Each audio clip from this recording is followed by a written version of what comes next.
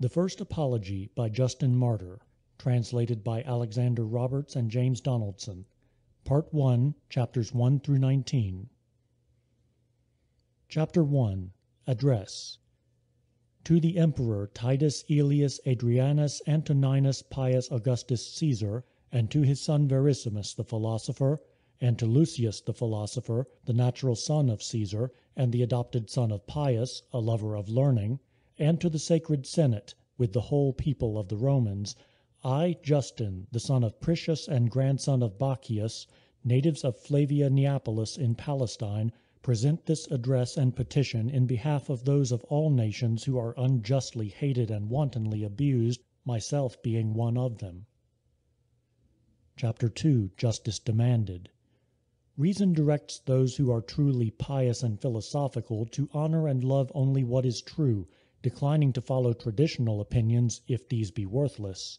For not only does sound reason direct us to refuse the guidance of those who did or taught anything wrong, but it is incumbent on the lover of truth, by all means, and if death be threatened even before his own life, to choose and do and say what is right. Do you, then, since ye are called pious and philosophers, guardians of justice and lovers of learning, give good heed, and hearken to my address. And if ye are indeed such, it will be manifested. For we have come, not to flatter you by this writing, nor please you by our address, but to beg that you pass judgment, after an accurate and searching investigation, not flattered by prejudice or by a desire of pleasing superstitious men, nor induced by irrational impulse or evil rumors which have long been prevalent, to give a decision which will prove to be against yourselves. For as for us, we reckon that no evil can be done us, unless we be convicted as evildoers or be proved to be wicked men, and you can kill, but not hurt us. Chapter 3. Claim of Judicial Investigation. But lest any one think that this is an unreasonable and reckless utterance, we demand that the charges against the Christians be investigated, and that, if these be substantiated, they be punished as they deserve. Or rather, indeed, we ourselves will punish them. But if no one can convict us of anything, true reason forbids you, for the sake of a wicked rumor, to wrong blameless men, and indeed rather yourselves, who think fit to direct affairs, not by judgment, but by passion. And every sober-minded person will declare this to be the only fair and equitable adjustment, namely, that the subjects render an unexceptional account of their own life and doctrine, and that, on the other hand, the rulers should give their decision in obedience, not to violence and tyranny, but to piety and philosophy. For thus would both rulers and ruled reap benefit. For even one of the ancients somewhere said, unless both rulers and ruled philosophize, it is impossible to make states blessed. It is our task, therefore, to afford to all an opportunity of inspecting our life and teachings, lest, on account of those who are accustomed to be ignorant of our affairs, we should incur the penalty due to them for mental blindness. And it is your business, when you hear us, to be found, as reason demands, good judges. For if, when ye have learned the truth, you do not what is just, you will be before God without excuse. Chapter 4. Christians unjustly condemned for their mere name. By the mere application of a name, nothing is decided, either good or evil, apart from the actions implied in the name. And indeed, so far at least as one may judge from the name we are accused of, we are the most excellent people.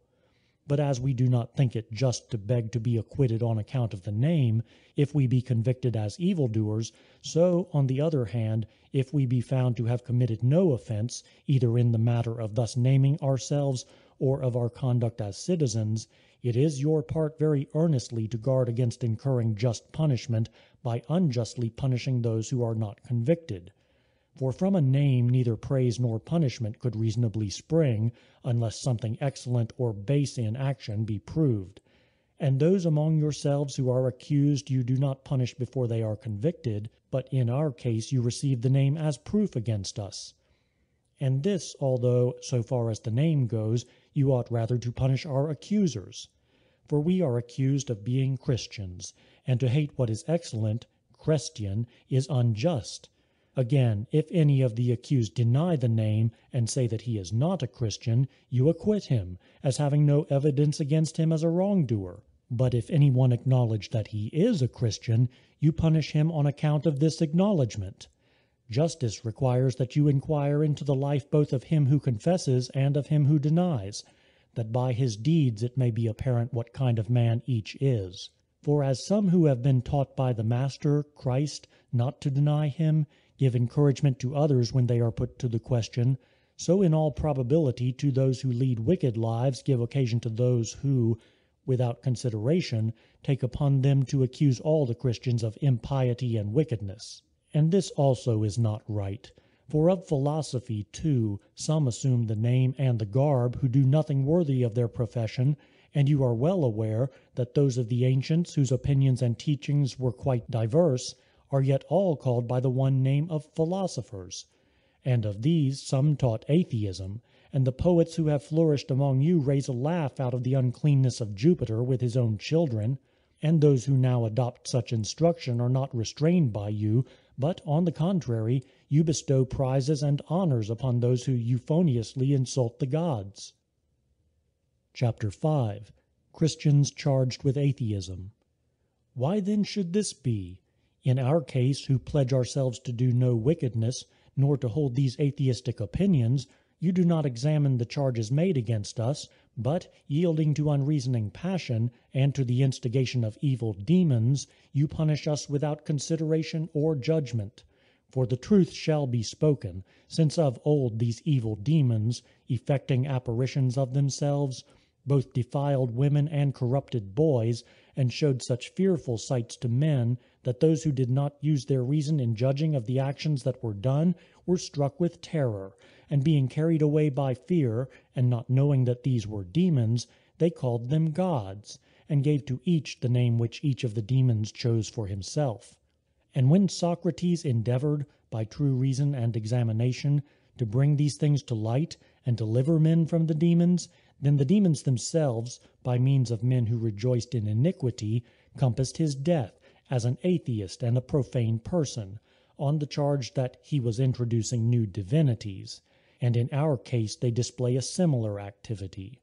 For not only among the Greeks did reason, logos, prevail to condemn these things through Socrates, but also among the barbarians were they condemned by reason, or the word, the logos, himself, who took shape and became man, and was called Jesus Christ. And in obedience to him, we not only deny that they who did such things as these are gods, but assert that they are wicked and impious demons, whose actions will not bear comparison with those even of men desirous of virtue. Chapter 6. Charge of atheism refuted. Hence we are called atheists, and we confess that we are atheists so far as the gods of this sort are concerned, but not with respect to the most true God, the Father of righteousness and temperance and the other virtues, who is free from all impurity. But both him and the Son, who came forth from him and taught us these things, and the host of the other good angels who follow and are made like to him, and the prophetic Spirit, we worship and adore, knowing them in reason and truth, and declaring without grudging to every one who wishes to learn, as we have been taught. Chapter 7. Each Christian must be tried by his own life. But someone will say, some have ere now been arrested and convicted as evildoers, for you condemn many, many a time, after inquiring into the life of each of the accused severally, but not on account of those of whom we have been speaking. And this we acknowledge, that as among the Greeks those who teach such theories as please themselves are all called by the one name philosopher, though their doctrines be diverse, so also among the barbarians this name on which accusations are accumulated is the common property of those who are and those who seem wise. For all are called Christians, wherefore we demand that the deeds of all those who are accused to you be judged, in order that each one who is convicted may be punished as an evildoer and not as a Christian, and if it is clear that any one is blameless, that he may be acquitted, since by the mere fact of his being a Christian he does no wrong. For we will not require that you punish our accusers, they being sufficiently punished by their present wickedness and ignorance of what is right. Chapter 8. Christians confess their faith in God. And reckon ye that it is for your sakes that we have been saying these things, for it is in our power, when we are examined, to deny that we are Christians, but we would not live by telling a lie. For, impelled by the desire of the eternal and pure life, we seek the abode that is with God, the Father and Creator of all, and hasten to confess our faith, persuaded and convinced as we are that they who have proved to God by their works that they followed him, and loved to abide with him where there is no sin to cause disturbance, can obtain these things. This, then, to speak shortly, is what we expect and have learned from Christ, and teach. And Plato, in like manner, used to say that Rhadamanthus and Minos would punish the wicked who came before them, and we say that the same thing will be done, but at the hand of Christ, and upon the wicked in the same bodies united again to their spirits, which are now to undergo everlasting punishment, and not only, as Plato said, for a period of 1,000 years. And if any one say that this is incredible or impossible, this error of ours is one which concerns ourselves only, and no other person, so long as you cannot convict us of doing any harm. Chapter 9. Folly of Idol Worship. And neither do we honor with many sacrifices and garlands of flowers such deities as men have formed and set in shrines and called gods, since we see that these are soulless and dead, and have not the form of God, for we do not consider that God has such a form as some say that they imitate to his honor, but have the names and forms of those wicked demons which have appeared. For why need we tell you who already know, into what forms the craftsmen, carving and cutting, casting and hammering, fashion the materials? And often out of vessels of dishonor, by merely changing the form, and making an image of the requisite shape, they make what they call a god, which we consider not only senseless, but to be even insulting to God, who, having ineffable glory and form, thus gets his name attached to things that are corruptible, and require constant service. And that the artificers of these are both intemperate, and, not to enter into particulars, are practised in every vice, you very well know. Even their own girls who work along with them they corrupt. What infatuation, that dissolute men should be said to fashion and make gods for your worship, and that you should appoint such men the guardians of the temples where they are enshrined, not recognizing that it is unlawful even to think or say that men are the guardians of gods. Chapter 10. How God is to be served. But we have received by tradition that God does not need the material offerings which men can give, seeing, indeed, that he himself is the provider of all things. And we have been taught, and are convinced, and do believe, that he accepts those only who imitate the excellences which reside in him, temperance and justice and philanthropy, and as many virtues as are peculiar to a God who is called by no proper name. And we have been taught that he in the beginning did of his goodness, for man's sake, create all things out of unformed matter. And if men by their works show themselves worthy of this his design, they are deemed worthy, and so we have received, of reigning in company with him, being delivered from corruption and suffering. For as in the beginning he created us when we were not, so do we consider that, in like manner, those who choose what is pleasing to him are, on account of their choice, deemed worthy of incorruption and of fellowship with him.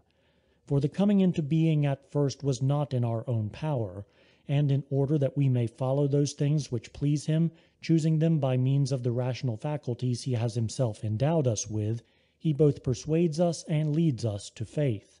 And we think it for the advantage of all men that they are not restrained from learning these things, but are even urged thereto.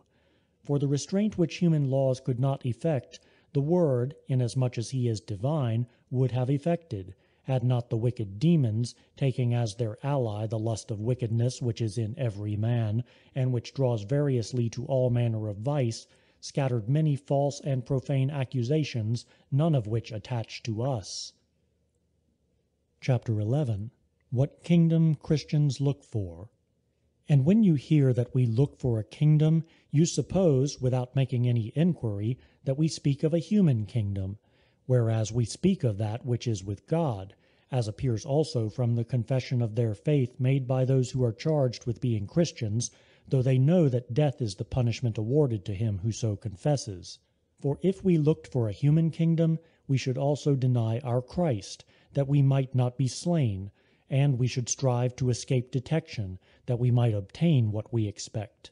But since our thoughts are not fixed on the present, we are not concerned when men cut us off, since also death is a debt which must at all events be paid. Chapter 12. Christians live as under God's eye. And more than all other men are we your helpers and allies in promoting peace, seeing that we hold this view, that it is alike impossible for the wicked, the covetous, the conspirator, and for the virtuous, to escape the notice of God, and that each man goes to everlasting punishment or salvation according to the value of his actions. For if all men knew this, no one would choose wickedness even for a little, knowing that he goes to the everlasting punishment of fire, but would by all means restrain himself, and adorn himself with virtue, that he might obtain the good gifts of God, and escape the punishments. For those who, on account of the laws and punishments you impose, endeavor to escape detection when they offend, and they offend too under the impression that it is quite possible to escape your detection, since you are but men, those persons, if they learned and were convinced that nothing, whether actually done or only intended, can escape the knowledge of God, would by all means live decently on account of the penalties threatened, as even you yourselves will admit. But you seem to fear lest all men become righteous, and you no longer have any to punish. Such would be the concern of public executioners, but not of good princes. But, as we before said, we are persuaded that these things are prompted by evil spirits, who demand sacrifices and service even from those who live unreasonably. But as for you, we presume that you who aim at a reputation for piety and philosophy will do nothing unreasonable. But if you also, like the foolish, prefer custom to truth, do what you have power to do. But just so much power have rulers who esteem opinion more than truth, as robbers have in a desert. And that you will not succeed is declared by the word, than whom, after God who begat him, we know there is no ruler more kingly and just. For as all shrink from succeeding to the poverty or sufferings or obscurity of their fathers, so whatever the word forbids us to choose, the sensible man will not choose. That all these things should come to pass, I say, our teacher foretold, he who is both Son and Apostle of God the Father of all, and the ruler, Jesus Christ, from whom also we have the name of Christians. Whence we become more assured of all the things he taught us, since whatever he beforehand foretold should come to pass, is seen in fact coming to pass. And this is the work of God, to tell of a thing before it happens, and as it was foretold, so to show it happening. It were possible to pause here and add no more, reckoning that we demand what is just and true, but because we are well aware that it is not easy suddenly to change a mind possessed by ignorance, we intend to add a few things, for the sake of persuading those who love the truth, knowing that it is not impossible to put ignorance to flight by presenting the truth. Chapter 13. Christians serve God rationally. What sober-minded man, then, will not acknowledge that we are not atheists, worshipping as we do the Maker of this universe, and declaring, as we have been taught, that he has no need of streams of blood and libations and incense, whom we praise to the utmost of our power by the exercise of prayer and thanksgiving for all things wherewith we are supplied, as we have been taught that the only honor that is worthy of him is not to consume by fire what he has brought into being for our sustenance, but to use it for ourselves and those who need, and with gratitude to him to offer thanks by invocations and hymns for our creation, and for all the means of health, and for the various qualities of the different kinds of things, and for the changes of the seasons, and to present before him petitions for our existing again in incorruption through faith in him. Our teacher of these things is Jesus Christ, who also was born for this purpose, and was crucified under Pontius Pilate, procurator of Judea, in the times of Tiberius Caesar, and that we reasonably worship him, having learned that he is the Son of the true God himself, and holding him in the second place, and the prophetic spirit in the third, we will prove. For they proclaim our madness to consist in this, that we give to a crucified man a place second to the unchangeable and eternal God, the Creator of all. For they do not discern the mystery that is herein, to which, as we make it plain to you, we pray you to give heed. Chapter 14. The demons misrepresent Christian doctrine. For we forewarn you to be on your guard, lest those demons whom we have been accusing should deceive you, and quite divert you from reading and understanding what we say. For they strive to hold you their slaves and servants, and sometimes by appearances in dreams, and sometimes by magical impositions, they subdue all who make no strong opposing effort for their own salvation. And thus do we also, since our persuasion by the word, stand aloof from them, i.e., the demons, and follow the only unbegotten God through his Son, we who formerly delighted in fornication, but now embrace chastity alone, we who formerly used magical arts, dedicate ourselves to the good and unbegotten God. We who valued above all things the acquisition of wealth and possessions, now bring what we have into a common stock, and communicate to every one in need. We who hated and destroyed one another, and on account of their different manners would not live with men of a different tribe, now, since the coming of Christ, live familiarly with them, and pray for our enemies, and endeavor to persuade those who hate us unjustly to live conformably to the good precepts of Christ, to the end that they may become partakers with us of the same joyful hope of a reward from God the ruler of all.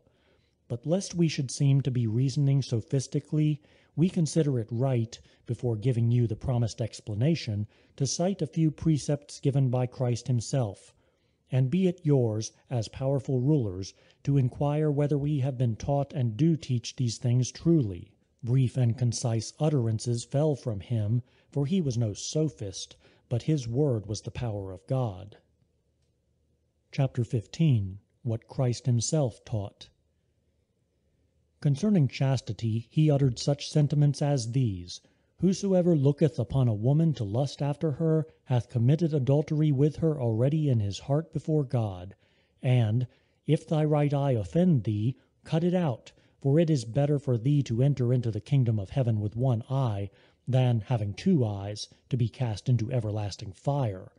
And, whosoever shall marry her that is divorced from another husband committeth adultery. And, there are some who have been made eunuchs of men, and some who were born eunuchs, and some who have made themselves eunuchs for the kingdom of heaven's sake, but all cannot receive this saying. So that all who, by human law, are twice married, are in the eye of our Master sinners, and those who look upon a woman to lust after her. For not only he who in act commits adultery is rejected by him, but also he who desires to commit adultery, since not only our works, but also our thoughts are open before God. And many, both men and women, who have been Christ's disciples from childhood, remain pure at the age of 60 or 70 years, and I boast that I could produce such from every race of men.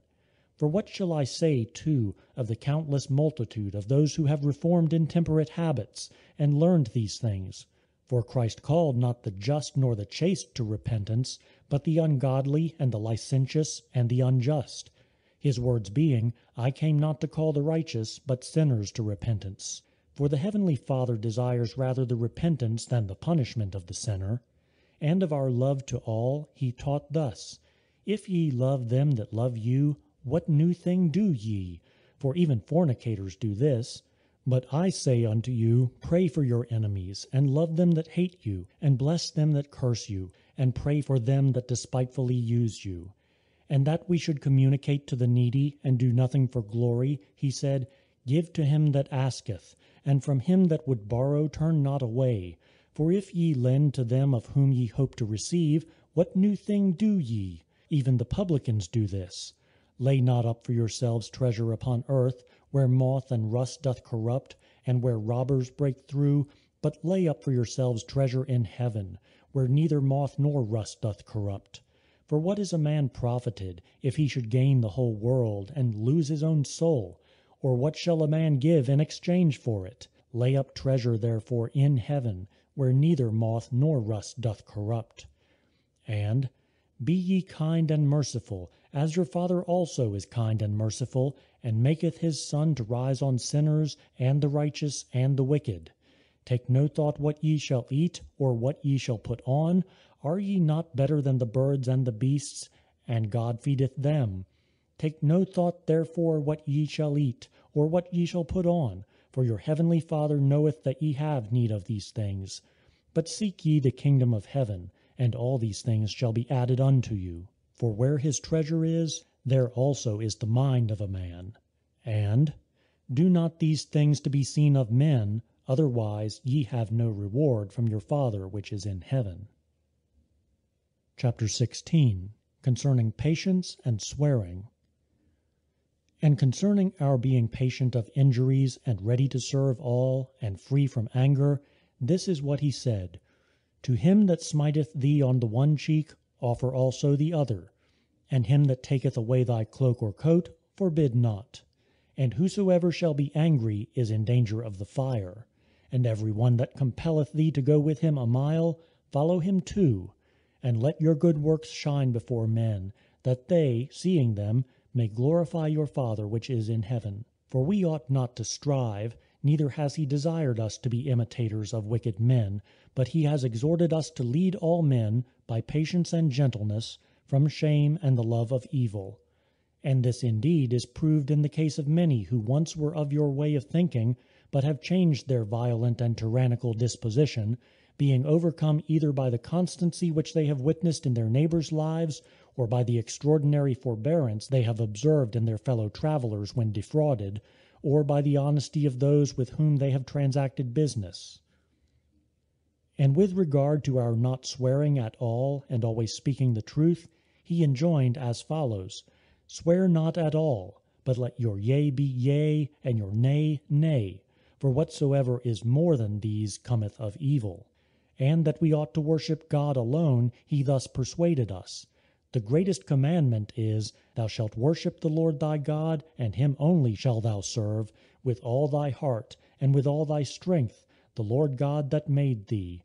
And when a certain man came to him and said, Good Master, he answered and said, There is none good but God only, who made all things.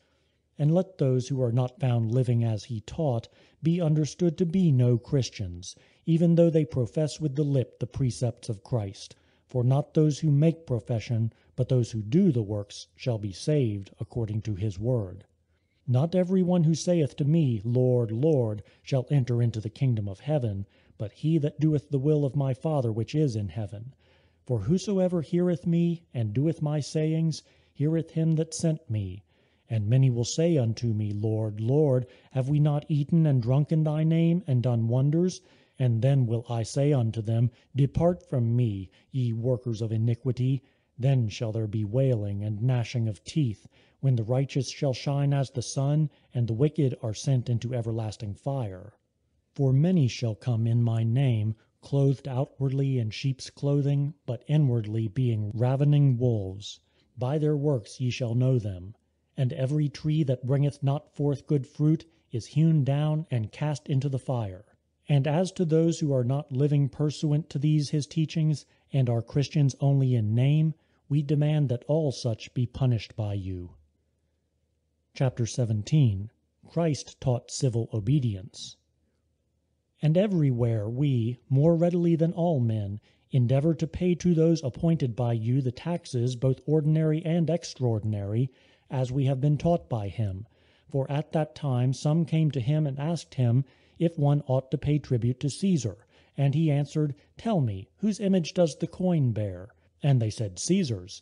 And again he answered them, Render therefore to Caesar the things that are Caesar's, and to God the things that are God's. Whence to God alone we render worship, but in other things we gladly serve you, acknowledging you as kings and rulers of men, and praying that with your kingly power you be found to possess also sound judgment. But if you pay no regard to our prayers and frank explanations, we shall suffer no loss, since we believe, or rather indeed are persuaded, that every man will suffer punishment in eternal fire according to the merit of his deed, and will render account according to the power he has received from God, as Christ intimated when he said, To whom God has given more, of him shall more be required. Chapter 18. Proof of Immortality and the Resurrection. For reflect upon the end of each of the preceding kings, how they died the death common to all, which, if it issued in insensibility, would be a godsend to all the wicked. But since sensation remains to all who have ever lived, and eternal punishment is laid up, i.e. for the wicked, see that ye neglect not to be convinced, and to hold as your belief that these things are true. For let even necromancy, and the divinations you practice by immaculate children, and the evoking of departed human souls, and those who are called among the magi, dream-senders and assistant spirits, familiars, and all that is done by those who are skilled in such matters, let these persuade you that even after death souls are in a state of sensation, and those who are seized and cast about by the spirits of the dead, whom all call demoniacs or madmen, and what you repute as oracles, both of Amphilochus, Dodona, Pytho, and as many other such as exist, and the opinions of your authors, Empedocles and Pythagoras, Plato and Socrates, and the pit of Homer, and the descent of Ulysses to inspect these things, and all that has been uttered of a like kind. Such favor as you grant to these, grant also to us, who not less but more firmly than they believe in God, since we expect to receive again our own bodies, though they be dead and cast into the earth, for we maintain that with God nothing is impossible. Chapter 19. The Resurrection Possible. And to any thoughtful person would anything appear more incredible than, if we were not in the body, and someone were to say that it was possible that from a small drop of human seed, bones and sinews and flesh be formed into a shape such as we see? For let this now be said hypothetically, if you yourselves were not such as you are now, and born of such parents and causes, and one were to show you human seed and a picture of a man, and were to say with confidence that from such a substance such a being could be produced, would you believe before you saw the actual production? No one will dare to deny that such a statement would surpass belief. In the same way, then, you are now incredulous because you have never seen a dead man rise again.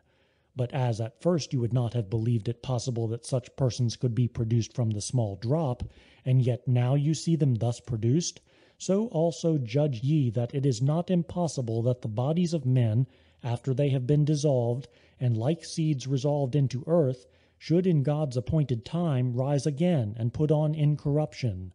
For what power worthy of God those imagine who say that each thing returns to that from which it was produced, and that beyond this not even God himself can do anything, we are unable to conceive. But this we see clearly, that they would not have believed it possible that they could have become such and produced from such materials, as they now see both themselves and the whole world to be, and that it is better to believe even what is impossible to our own nature and to men, than to be unbelieving like the rest of the world, we have learned. For we know that our Master Jesus Christ said, that what is impossible with men is possible with God, and fear not them that kill you, and after that can do no more, but fear him who after death is able to cast both soul and body into hell. And hell is a place where those are to be punished who have lived wickedly, and who do not believe that those things which God has taught us by Christ will come to pass. Chapter 20. Heathen Analogies to Christian Doctrine. And the Sibyl and Hystaspes said that there should be a dissolution by God of things corruptible, and the philosophers called Stoics teach that even God himself shall be resolved into fire, and they say that the world is to be formed anew by this revolution. But we understand that God, the Creator of all things, is superior to the things that are to be changed. If, therefore, on some points we teach the same things as the poets and philosophers whom you honor, and on other points are fuller and more divine in our teaching, and if we alone afford proof of what we assert, why are we unjustly hated more than all others? For while we say that all things have been produced and arranged into a world by God, we shall seem to utter the doctrine of Plato, and while we say that there will be a burning up of all, we shall seem to utter the doctrine of the Stoics. And while we affirm that the souls of the wicked, being endowed with sensation even after death, are punished, and that those of the good being delivered from punishment spend a blessed existence, we shall seem to say the same things as the poets and philosophers, and while we maintain that men ought not to worship the works of their hands, we say the very things which have been said by the comic poet Menander and other similar writers, for they have declared that the workman is greater than the work. Chapter 21. Analogies to the History of Christ. And when we say also that the Word, who is the first birth of God, was produced without sexual union, and that he, Jesus Christ our teacher, was crucified and died and rose again and ascended into heaven, we propound nothing different from what you believe regarding those whom you esteem sons of Jupiter. For you know how many sons your esteemed writers ascribe to Jupiter: Mercury, the interpreting word and teacher of all; Aesculapius, who, though he was a great physician, was struck by a thunderbolt, and so ascended to heaven; and Bacchus, too, after he had been torn limb from limb; and Hercules, when he had committed himself to the flames to escape his toils; and the sons of Leda, and Dioscuri, and Perseus, son of Danae, and Bellerophon, who, though sprung from mortals, rose to heaven on the horse Pegasus. For what shall I say of Ariadne, and those who, like her, have been declared to be set among the stars? And what of the emperors who die among yourselves, whom you deem worthy of deification, and in whose behalf you produce some one who swears he has seen the burning Caesar rise to heaven from the funeral pyre? And what kind of deeds are recorded of these reputed sons of Jupiter, it is needless to tell to those who already know. This only shall be said, that they are written for the advantage and encouragement of youthful scholars, for all reckon it an honorable thing to imitate the gods. But far be such a thought concerning the gods from every well-conditioned soul, as to believe that Jupiter himself, the governor and creator of all things, was both a parricide and the son of a parricide, and that being overcome by the love of base and shameful pleasures, he came in to Ganymede and those many women whom he had violated, and that his sons did like actions. But, as we said above, wicked devils perpetrated these things, and we have learned that those only are deified who have lived near to God in holiness and virtue, and we believe that those who live wickedly and do not repent are punished in everlasting fire. Chapter 22. Analogies to the Sonship of Christ. Moreover, the Son of God, called Jesus, even if only a man by ordinary generation, yet on account of his wisdom is worthy to be called the Son of God. For all writers call God the Father of men and gods. And if we assert that the Word of God was born of God in a peculiar manner, different from ordinary generation, let this, as said above, be no extraordinary thing to you, who say that Mercury is the angelic Word of God. But if any one objects that he was crucified, in this also he is on a par with those reputed sons of Jupiter of yours, who suffered as we have now enumerated. For their sufferings at death are recorded to have been not all alike, but diverse, so that not even by the peculiarity of his sufferings does he seem to be inferior to them, but on the contrary, as we promised in the preceding part of this discourse, we will now prove him superior, or rather have already proved him to be so, for the superior is revealed by his actions. And if we even affirm that he was born of a virgin, accept this in common with what you accept of Perseus, and in that we say that he made whole the lame, the paralytic, and those born blind, we seem to say what is very similar to the deed said to have been done by Aesculapius. Chapter 23. The Argument. And that this may now become evident to you, firstly, that whatever we assert in conformity with what has been taught us by Christ and by the prophets who preceded him are alone true, and are older than all the writers who have existed, that we claim to be acknowledged, not because we say the same things as these writers said, but because we say true things, and, secondly, that Jesus Christ is the only proper Son who has been begotten by God, being his Word and first begotten and power, and becoming man according to his will, he taught us these things for the conversion and restoration of the human race. And thirdly, that before he became a man among men, some, influenced by the demons before mentioned, related beforehand, through the instrumentality of the poets, those circumstances as having really happened, which, having fictitiously devised, they narrated, in the same manner as they have caused to be fabricated, the scandalous reports against us of infamous and impious actions, of which there is neither witness nor proof, we shall bring forward the following proof. Chapter 24. Varieties of Heathen Worship. In the first place, we furnish proof, because, though we say things similar to what the Greeks say, we only are hated on account of the name of Christ, and though we do no wrong, are put to death as sinners. Other men in other places worshipping trees and rivers, and mice and cats and crocodiles, and many irrational animals.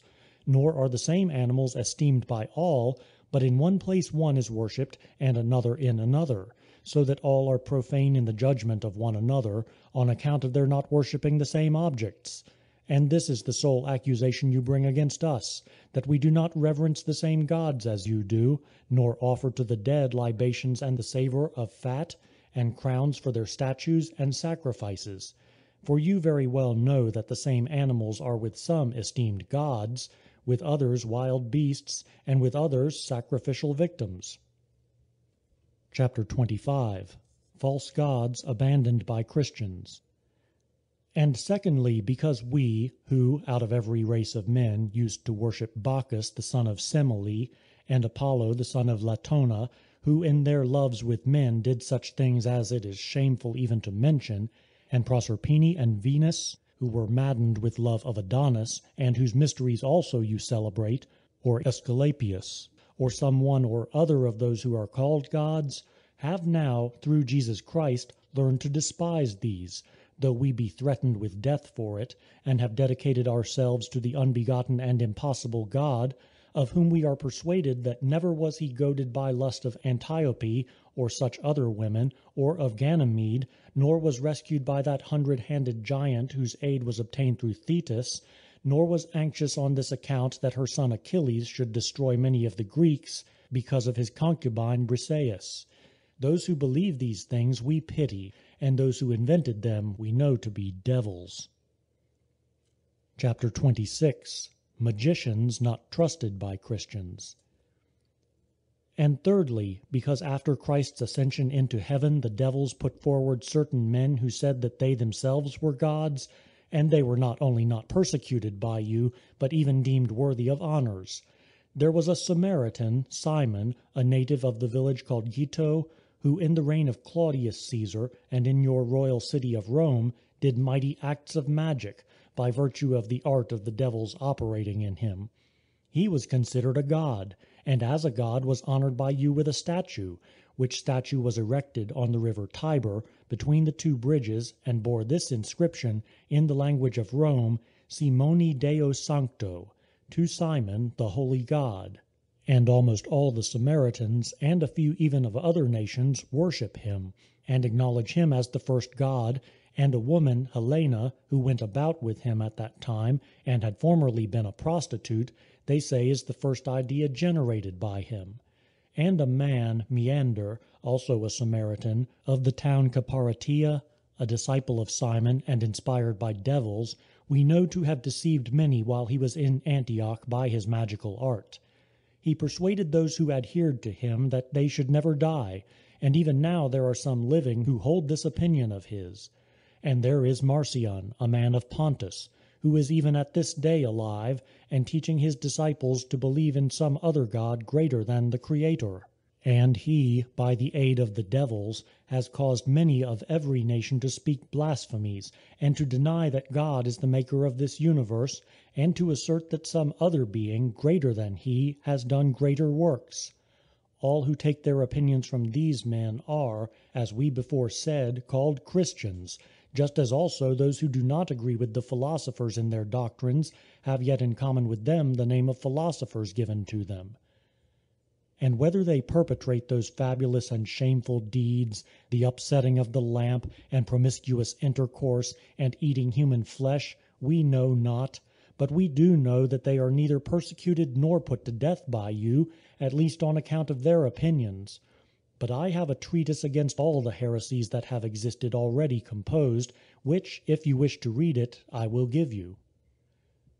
Chapter 27. Guilt of exposing children. But as for us, we have been taught that to expose newly born children is the part of wicked men, and this we have been taught lest we should do any one an injury, and lest we should sin against God, first, because we see that almost all so exposed, not only the girls but also the males, are brought up to prostitution. And as the ancients are said to have reared herds of oxen or goats or sheep or grazing horses, so now we see you rear children only for this shameful use, and for this pollution a multitude of females and hermaphrodites, and those who commit unmentionable iniquities are found in every nation.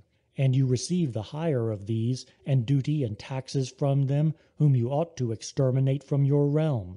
And any one who uses such persons, besides the godless and infamous and impure intercourse, may possibly be having intercourse with his own child, or relative, or brother. And there are some who prostitute even their own children and wives, and some are openly mutilated for the purpose of sodomy, and they refer these mysteries to the mother of the gods, and along with each of those whom you esteem gods there is painted a serpent, a great symbol and mystery. Indeed, the things which you do openly and with applause, as if the divine light were overturned and extinguished, these you lay to our charge, which, in truth, does no harm to us who shrink from doing any such things, but only to those who do them and bear false witness against us. Chapter 28. God's Care for Men.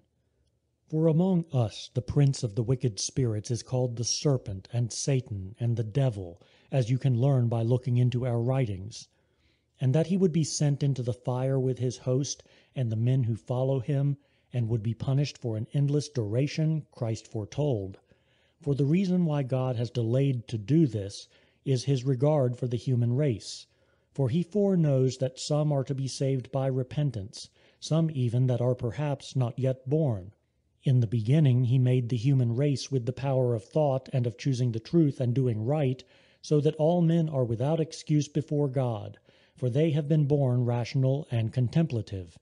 And if any one disbelieves that God cares for these things, he will thereby either insinuate that God does not exist, or he will assert that though he exists he delights in vice, or exists like a stone, and that neither virtue nor vice are anything, but only in the opinion of men these things are reckoned good or evil. And this is the greatest profanity and wickedness. Chapter 29. Continence of Christians. And again we fear to expose children, lest some of them be not picked up, but die, and we become murderers. But whether we marry, it is only that we may bring up children, or whether we decline marriage, we live continently. And that you may understand that promiscuous intercourse is not one of our mysteries, one of our number a short time ago presented to Felix the governor in Alexandria a petition, craving that permission might be given to a surgeon to make him a eunuch. For the surgeons there said that they were forbidden to do this without the permission of the governor. And when Felix absolutely refused to sign such a permission, the youth remained single, and was satisfied with his own approving conscience, and the approval of those who thought as he did. And it is not out of place, we think, to mention here Antoninus, who was alive but lately, and whom all were prompt through fear to worship as a god, though they knew both who he was and what was his origin. Chapter 30. Was Christ not a magician? But lest any one should meet us with the question, what should prevent that he whom we call Christ, being a man born of men, performed what we call his mighty works by magical art, and by this appeared to be the Son of God? We will now offer proof, not trusting mere assertions, but being of necessity persuaded by those who prophesied of him before these things came to pass, for with our own eyes we behold things that have happened and are happening just as they were predicted, and this will, we think, appear even to you the strongest and truest evidence. Chapter 31. Of the Hebrew Prophets. There were then among the Jews certain men who were prophets of God, through whom the prophetic spirit published beforehand things that were to come to pass, ere they ever happened. And their prophecies, as they were spoken and when they were uttered, the kings who happened to be reigning among the Jews at the several times carefully preserved in their possession, when they had been arranged in books by the prophets themselves in their own Hebrew language. And when Ptolemy, king of Egypt, formed a library, and endeavored to collect the writings of all men, he heard also of these prophets, and sent to Herod, who was at that time king of the Jews, requesting that the books of the prophets be sent to him. And Herod the king did indeed send them, written as they were, in the foresaid Hebrew language. And when their contents were found to be unintelligible to the Egyptians, he again sent and requested that men be commissioned to translate them into the Greek language.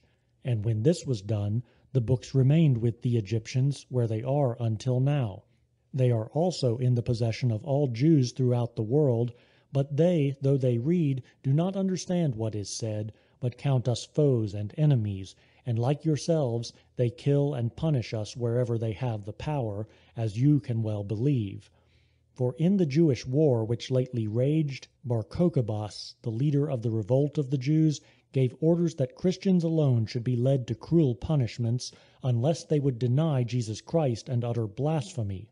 In these books, then, of the prophets we found Jesus our Christ foretold as coming, born of a virgin, growing up to man's estate, and healing every disease and every sickness, and raising the dead, and being hated and unrecognized, and crucified, and dying, and rising again, and ascending into heaven, and being called the Son of God. We find it also predicted that certain persons should be sent by him into every nation to publish these things, and that rather among the Gentiles than among the Jews men should believe on him. And he was predicted before he appeared, first 5,000 years before, and again 3,000, then 2,000, then 1,000, and yet again 800, for in the succession of generations prophets after prophets arose. Chapter 32. Christ predicted by Moses. Moses then, who was the first of the prophets, spoke in these very words, "The scepter shall not depart from Judah, nor a lawgiver from between his feet, until he come for whom it is reserved. And he shall be the desire of the nations, binding his foal to the vine, washing his robe in the blood of the grape." It is yours to make accurate inquiry, and ascertain up to whose time the Jews had a lawgiver and king of their own. Up to the time of Jesus Christ, who taught us, and interpreted the prophecies which were not yet understood, they had a lawgiver as was foretold by the holy and divine spirit of prophecy through Moses, that a ruler would not fail the Jews until he should come for whom the kingdom was reserved, for Judah was the forefather of the Jews, from whom also they have their name of Jews. And after he, i.e. Christ, appeared, you began to rule the Jews, and gained possession of all their territory. And the prophecy, "He shall be the expectation of the nations," signified that there would be some of all nations who should look for him to come again. And this indeed you can see for yourselves, and be convinced of by fact. For of all races of men there are some who look for him who was crucified in Judea, and after whose crucifixion the land was straightway surrendered to you as spoil of war. And the prophecy, binding his foal to the vine, and washing his robe in the blood of the grape, was a significant symbol of the things that were to happen to Christ, and of what he was to do. For the foal of an ass stood bound to a vine at the entrance of a village, and he ordered his acquaintances to bring it to him then. And when it was brought, he mounted and sat upon it, and entered Jerusalem, where was the vast temple of the Jews, which was afterwards destroyed by you. And after this he was crucified, that the rest of the prophecy might be fulfilled. For this washing his robe in the blood of the grape was predictive of the passion he was to endure, cleansing by his blood those who believe on him. For what is called by the divine Spirit through the prophet his robe, are those men who believe in him in whom abideth the seed of God, the Word. And what is spoken of as the blood of the grape signifies that he who should appear would have blood, though not of the seed of man, but of the power of God. And the first power after God the Father and Lord of all is the Word, who is also the Son. And of him we will, in what follows, relate how he took flesh and became man. For as man did not make the blood of the vine, but God, so it was hereby intimated that the blood should not be of human seed, but of divine power, as we have said above. And Isaiah, another prophet, foretelling the same things in other words, spoke thus, A star shall rise out of Jacob, and a flower shall spring from the root of Jesse, and his arm shall the nations trust. And a star of light has arisen, and a flower has sprung from the root of Jesse, this Christ. For by the power of God he was conceived by a virgin of the seed of Jacob, who was the father of Judah, who, as we have shown, was the father of the Jews, and Jesse was his forefather according to the oracle, and he was the son of Jacob and Judah according to lineal descent. Chapter 33. Manner of Christ's birth predicted. And hear again how Isaiah in express words foretold that he should be born of a virgin. For he spoke thus, Behold, a virgin shall conceive, and bring forth a son, and they shall say for his name, God with us. For things which were incredible and seemed impossible with men, these God predicted by the spirit of prophecy as about to come to pass, in order that, when they came to pass, there might be no unbelief, but faith because of their prediction. But lest some, not understanding the prophecy now cited, should charge us with the very things we have been laying to the charge of the poets, who say that Jupiter went in to women through lust, let us try to explain the words. This, then, Behold, a virgin shall conceive, signifies that a virgin should conceive without intercourse. For if she had had intercourse with any one whatever, she was no longer a virgin. But the power of God having come upon the virgin overshadowed her, and caused her while yet a virgin to conceive. And the angel of God who was sent to the same virgin at that time brought her good news, saying, Behold, thou shalt conceive of the Holy Ghost, and shalt bear a son, and he shall be called the Son of the Highest, and thou shalt call his name Jesus, for he shall save his people from their sins. As they who have recorded all that concerns our Saviour Jesus Christ have taught, whom we believed, since by Isaiah also, whom we have now adduced, the spirit of prophecy declared that he should be born as we intimated before. It is wrong, therefore, to understand the Spirit and the power of God as anything else than the Word, who is also the firstborn of God, as the foresaid prophet Moses declared, and it was this which, when it came upon the virgin and overshadowed her, caused her to conceive not by intercourse, but by power. And the name Jesus in the Hebrew language means soter, Saviour, in the Greek tongue. Wherefore, too, the angel said to the virgin, Thou shalt call his name Jesus, for he shall save his people from their sins. And that the prophets are inspired by no other than the divine word, even you, as I fancy, will grant. Chapter 34. Place of Christ's birth foretold. And hear what part of earth he was to be born in, as another prophet Micah foretold.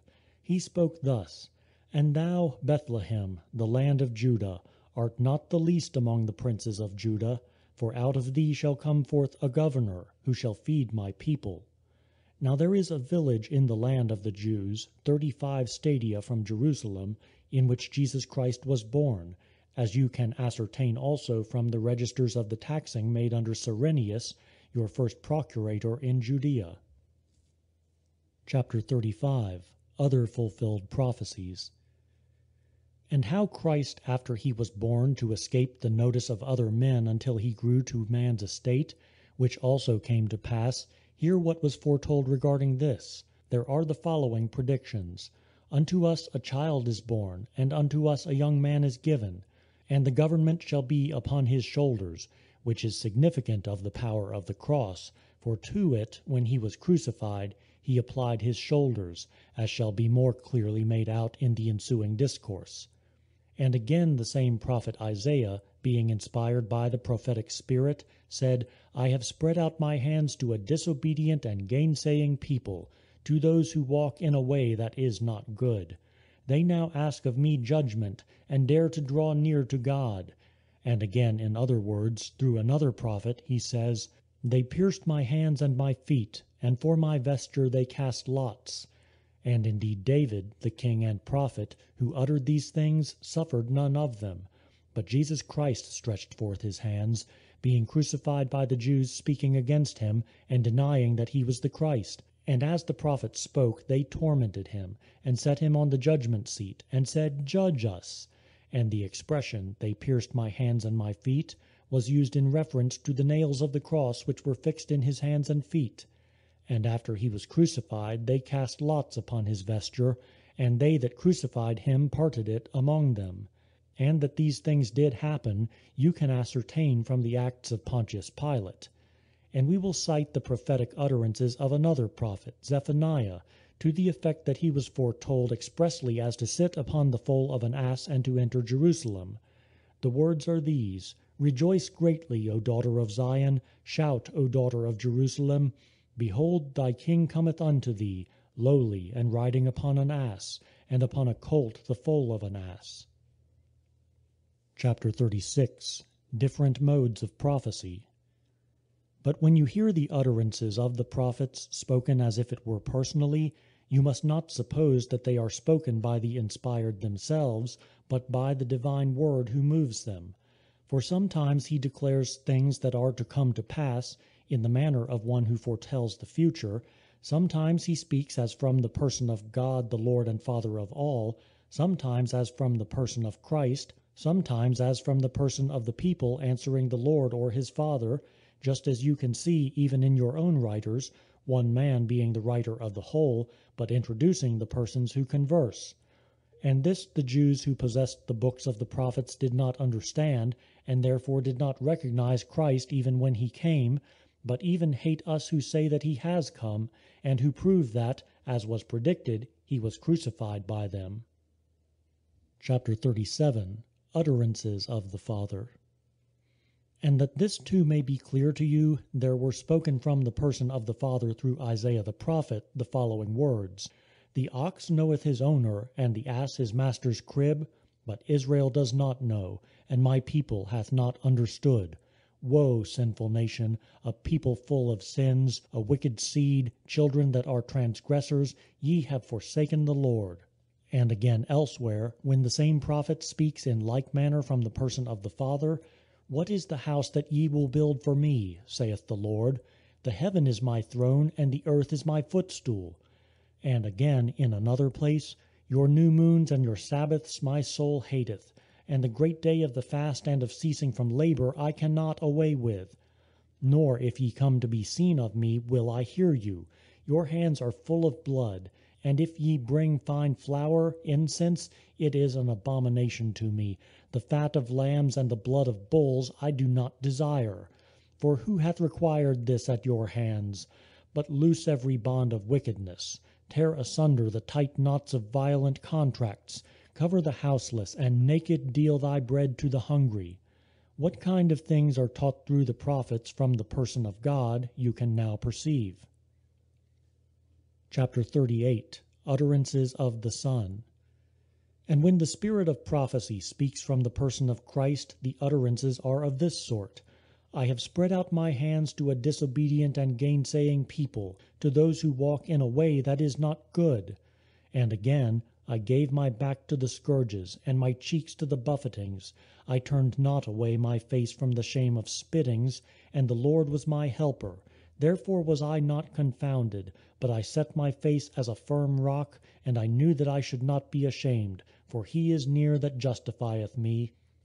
And again, when he says, They cast lots upon my vesture, and pierced my hands and my feet, and I lay down and slept, and rose again, because the Lord sustained me.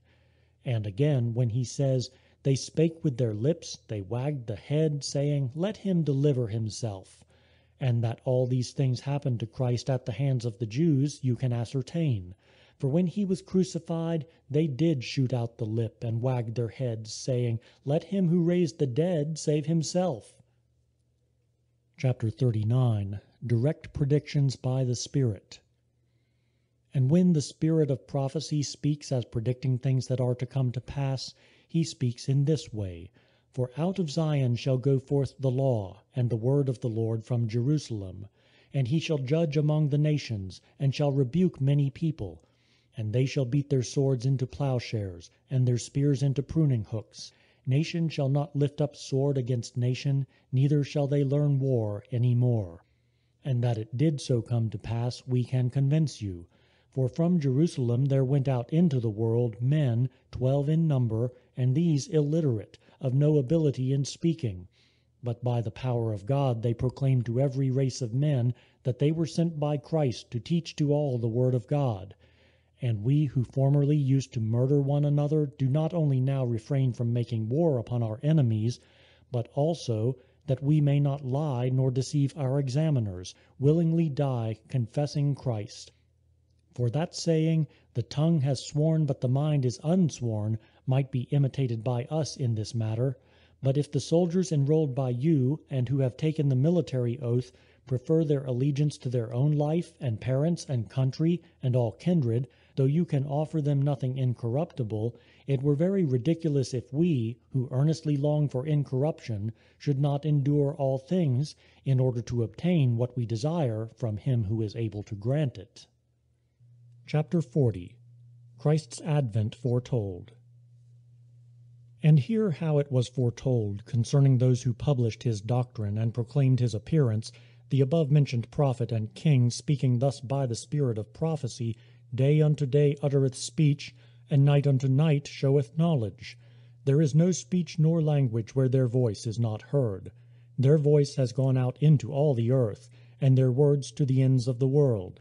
In the sun hath he set his tabernacle, and he as a bridegroom going out of his chamber shall rejoice as a giant to run his course.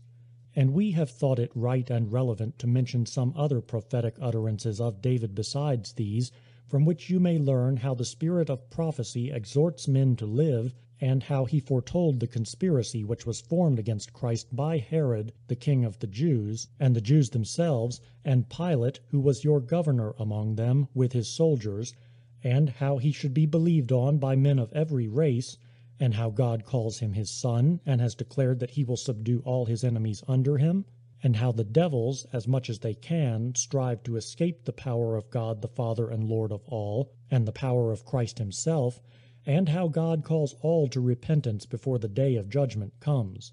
These things were uttered thus: Blessed is the man who hath not walked in the counsel of the ungodly, nor stood in the way of sinners, nor sat in the seat of the scornful, but his delight is in the law of the Lord, and in his law will he meditate day and night.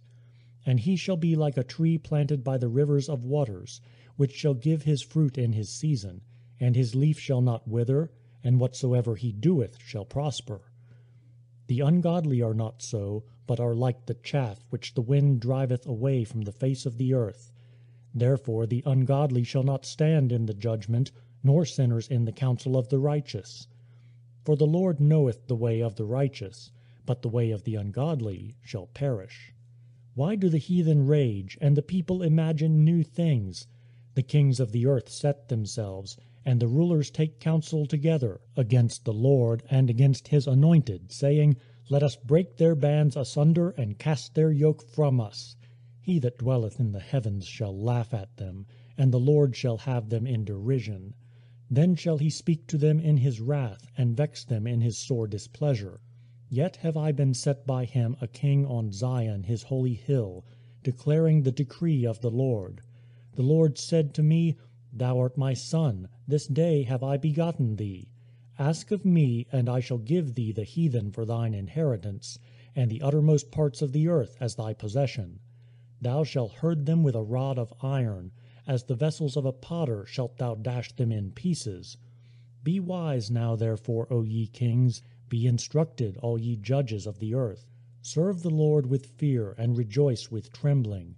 Embrace instruction, lest at any time the Lord be angry, and ye perish from the right way, when his wrath has been suddenly kindled.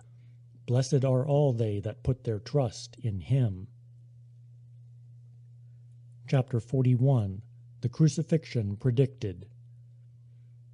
And again, in another prophecy, the spirit of prophecy, through the same David, intimated that Christ, after he had been crucified, should reign, and spoke as follows: Sing to the Lord, all the earth, and day by day declare his salvation. For great is the Lord, and greatly to be praised, to be feared above all the gods. For all the gods of the nations are idols of devils, but God made the heavens. Glory and praise are before his face, strength and glorying are in the habitation of his holiness. Give glory to the Lord, the Father everlasting. receive grace, and enter his presence, and worship in his holy courts. Let all the earth fear before his face, let it be established and not shaken. Let them rejoice among the nations, the Lord hath reigned from the tree. Chapter 42. Prophecy using the past tense. But when the spirit of prophecy speaks of things that are about to come to pass as if they had already taken place, as may be observed even in the passages already cited by me, that this circumstance may afford no excuse to readers for misinterpreting them, we will make even this also quite plain. The things which he absolutely knows will take place, he predicts as if already they had taken place, and that the utterances must be thus received, you will perceive if you give your attention to them. The words cited above David uttered 1,500 years before Christ became a man and was crucified, and no one of those who lived before him, nor yet of his contemporaries, afforded joy to the Gentiles by being crucified. But our Jesus Christ, being crucified and dead, rose again, and having ascended to heaven, reigned. And by those things which were published in his name among all nations by the apostles, there is joy afforded to those who expect the immortality promised by him. Chapter 43. Responsibility asserted.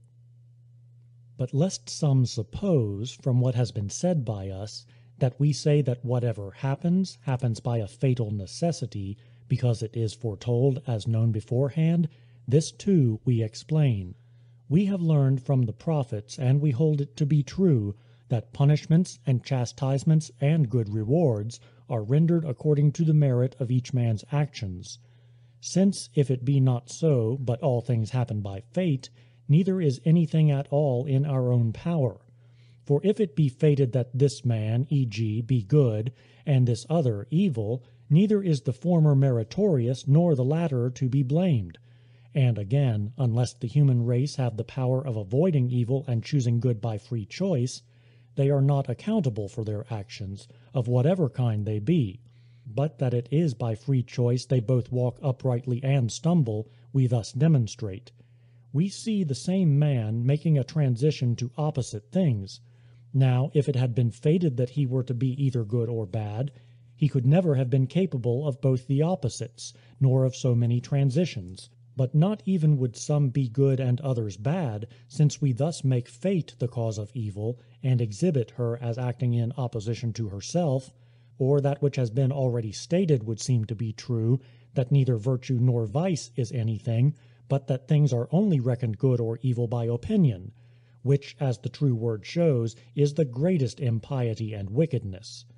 But this we assert is inevitable fate, that they who choose the good have worthy rewards, and they who choose the opposite have their merited rewards.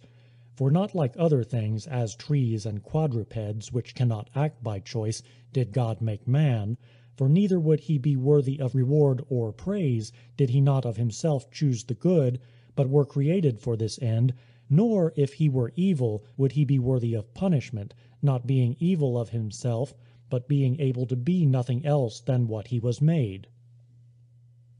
Chapter 44. Not nullified by prophecy. And the Holy Spirit of prophecy taught us this, telling us by Moses that God spoke thus to the man first created, Behold, before thy face are good and evil, choose the good. And again by the other prophet Isaiah, that the following utterance was made as if from God the Father and Lord of all, Wash you, make you clean, put away evils from your souls, learn to do well, judge the orphan and plead for the widow, and come and let us reason together, saith the Lord. And if your sins be as scarlet, I will make them white as wool, and if they be red as crimson, I will make them white as snow. And if ye be willing and obey me, ye shall eat the good of the land. But if ye do not obey me, the sword shall devour you, for the mouth of the Lord hath spoken it. And that expression, the sword shall devour you, does not mean that the disobedient shall be slain by the sword, but the sword of God is fire, of which they who choose to do wickedly become the fuel. Wherefore he says, the sword shall devour you, for the mouth of the Lord hath spoken it. And if he had spoken concerning a sword that cuts and at once dispatches, he would not have said, shall devour. And so too Plato, when he says, "The blame is his who chooses, and God is blameless," took this from the prophet Moses and uttered it. For Moses is more ancient than all the Greek writers.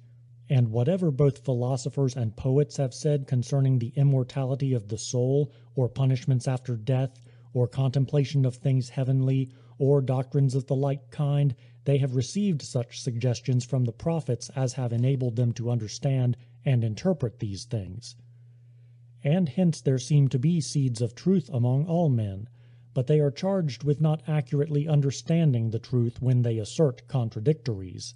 So that what we say about future events being foretold, we do not say it as if they came about by a fatal necessity, but God foreknowing all that shall be done by all men, and it being his decree that the future actions of men shall all be recompensed according to their several value, he foretells by the spirit of prophecy that he will bestow meet rewards according to the merit of the actions done, always urging the human race to effort and recollection, showing that he cares and provides for men.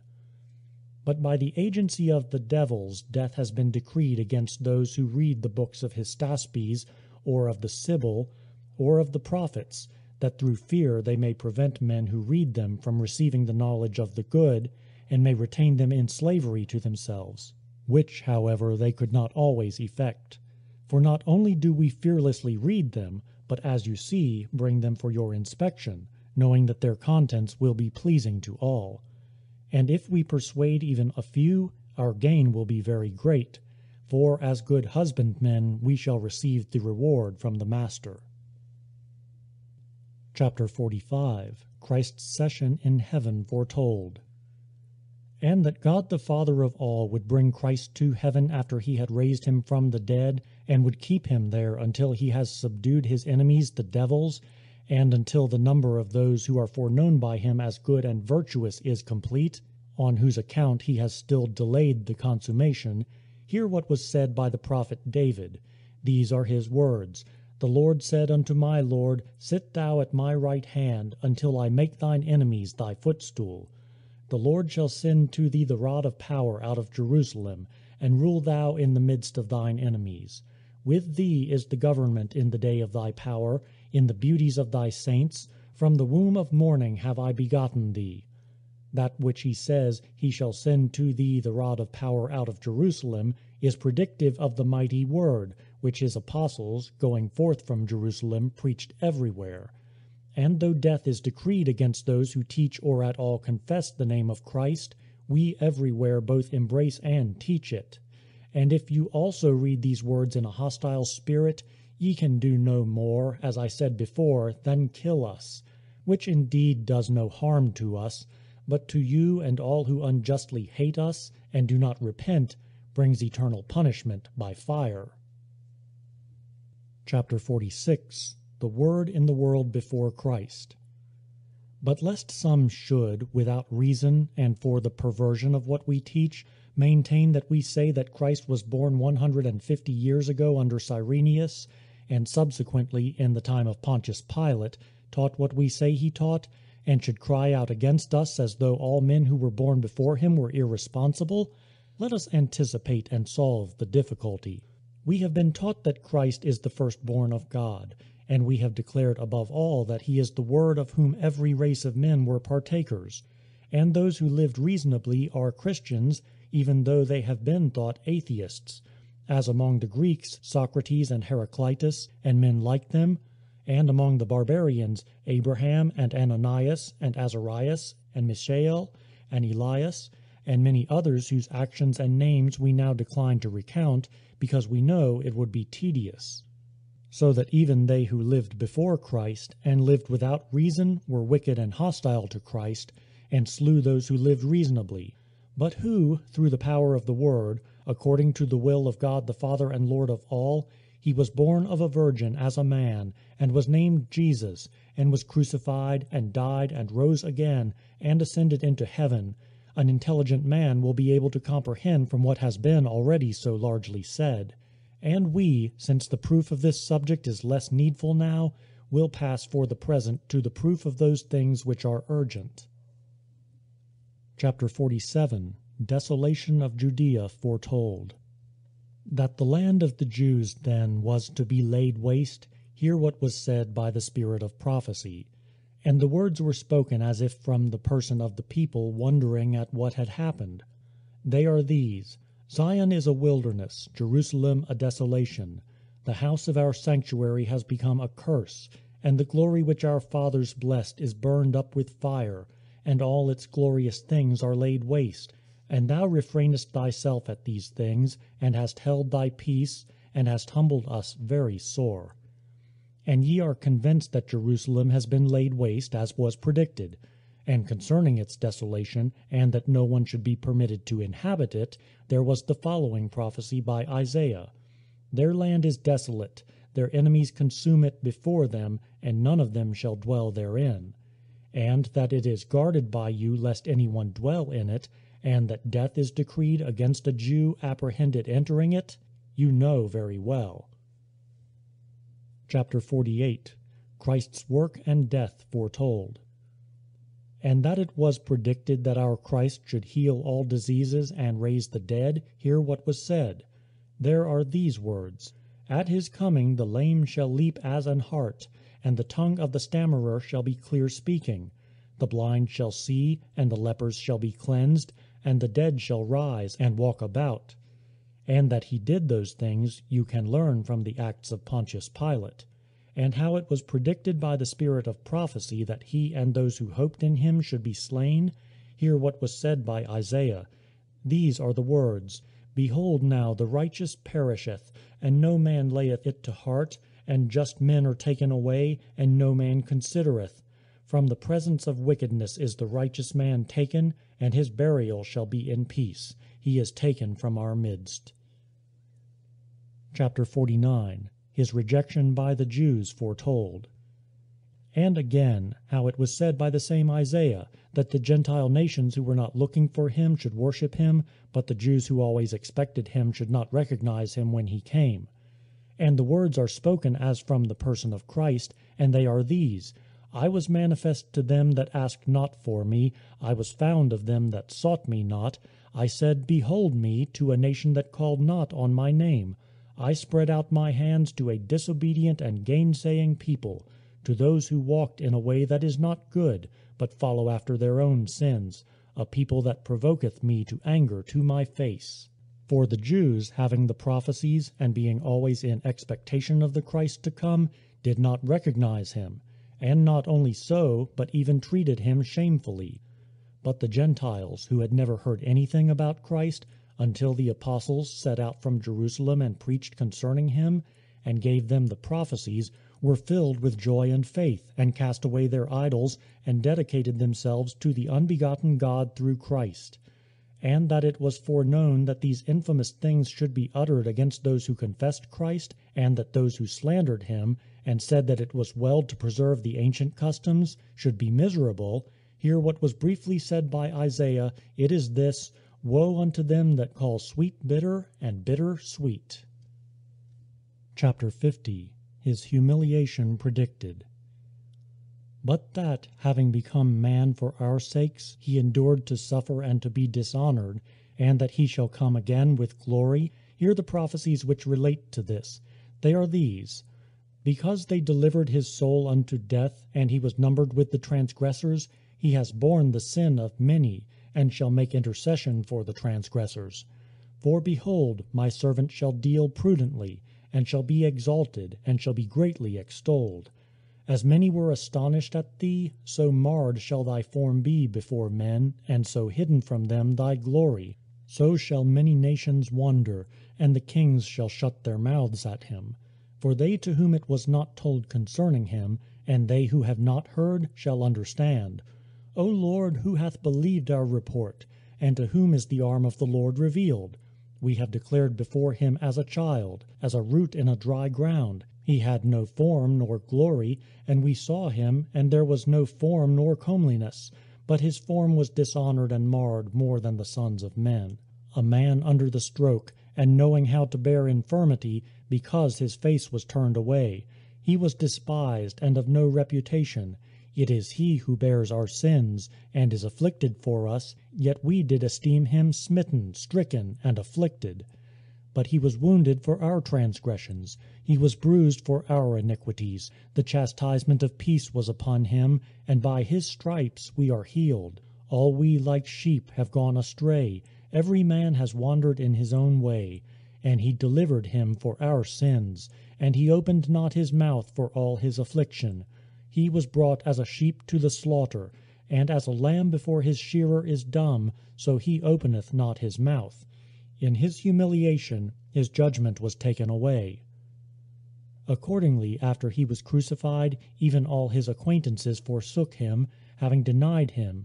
And afterwards, when he had risen from the dead and appeared to them, and had taught them to read the prophecies in which all these things were foretold as coming to pass, and when they had seen him ascending into heaven, and had believed, and had received power sent thence by him upon them, and went to every race of men, they taught these things, and were called apostles. Chapter 51. The Majesty of Christ. And that the spirit of prophecy might signify to us that he who suffers these things has an ineffable origin, and rules his enemies, he spake thus: His generation who shall declare, because his life is cut off from the earth? For their transgressions he comes to death. And I will give the wicked for his burial, and the rich for his death, because he did no violence, neither was any deceit in his mouth. And the Lord is pleased to cleanse him from the stripe. If he be given for sin, your soul shall see his seed prolonged in days. And the Lord is pleased to deliver his soul from grief, to show him light, and to form him with knowledge, to justify the righteous who richly serveth many. And he shall bear our iniquities. Therefore he shall inherit many, and he shall divide the spoil of the strong, because his soul was delivered to death, and he was numbered with the transgressors, and he bare the sins of many, and he was delivered up for their transgressions. Hear, too, how he was to ascend into heaven according to prophecy. It was thus spoken: Lift up the gates of heaven, be ye opened, that the King of glory may come in. Who is this King of glory? The Lord strong and mighty. And how also he should come again out of heaven with glory, hear what was spoken in reference to this by the prophet Jeremiah. His words are, Behold, as the Son of Man he cometh in the clouds of heaven, and his angels with him. Chapter 52. Certain fulfillment of prophecy. Since, then, we prove that all things which have already happened had been predicted by the prophets before they came to pass, we must necessarily believe also that those things which are in like manner predicted, but are yet to come to pass, shall certainly happen. For as the things which have already taken place came to pass when foretold, and even though unknown, so shall the things that remain, even though they be unknown and disbelieved, yet come to pass. For the prophets have proclaimed two advents of his, the one, that which is already past, when he came as a dishonored and suffering man, but the second, when, according to prophecy, he shall come from heaven with glory, accompanied by his angelic host, when also he shall raise the bodies of all men who have lived, and shall clothe those of the worthy with immortality, and shall send those of the wicked, endued with eternal sensibility, into everlasting fire with the wicked devils. And that these things also have been foretold as yet to be, we will prove. By Ezekiel the prophet it was said, Joint shall be joined to joint, and bone to bone, and flesh shall grow again. And every knee shall bow to the Lord, and every tongue shall confess him. And in what kind of sensation and punishment the wicked are to be, hear from what was said in like manner with reference to this, it is as follows: Their worm shall not rest, and their fire shall not be quenched, and then they shall repent when it profits them not. And what the people of the Jews shall say and do, when they see him coming in glory, has been thus predicted by Zechariah the prophet: I will command the four winds to gather the scattered children.